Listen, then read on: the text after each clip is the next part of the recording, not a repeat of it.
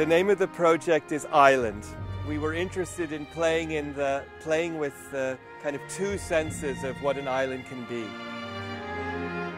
An island can be a sanctuary, a kind of safe ground that people can escape to or be welcome to.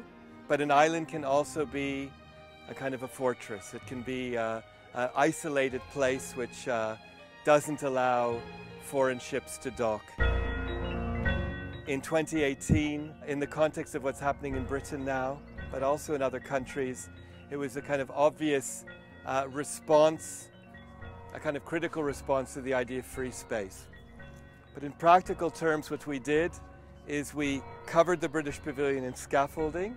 So when you come up the axis in the Giardini, you're not sure if the pavilion is being renovated or if it's closed maybe. And then you come closer and you can go into the pavilion and it's completely empty and there's a little bit of residue from the Philip Barlow show from the Art Biennale.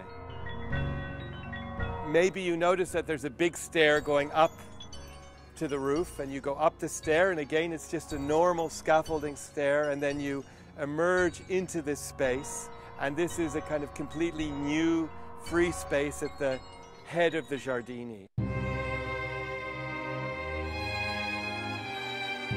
And it's intended to be completely a generous gesture from Britain to the visitors to the Biennale and to the other participants of the Biennale.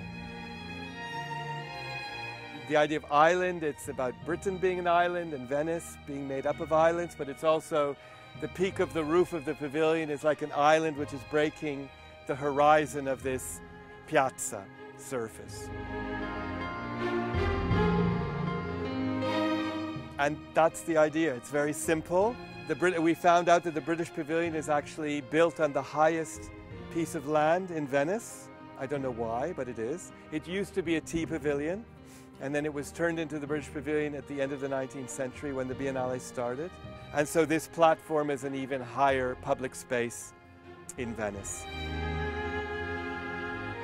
We invited all of the other participants in the Biennale to use the space in the pavilion and on top of the pavilion, and a lot of people have taken up our offer, and schools will be doing program here, and we have also set up a program of concerts and theatre and dance and lectures and things like that, which are starting tomorrow with the opening when Kate Tempest will perform a concert.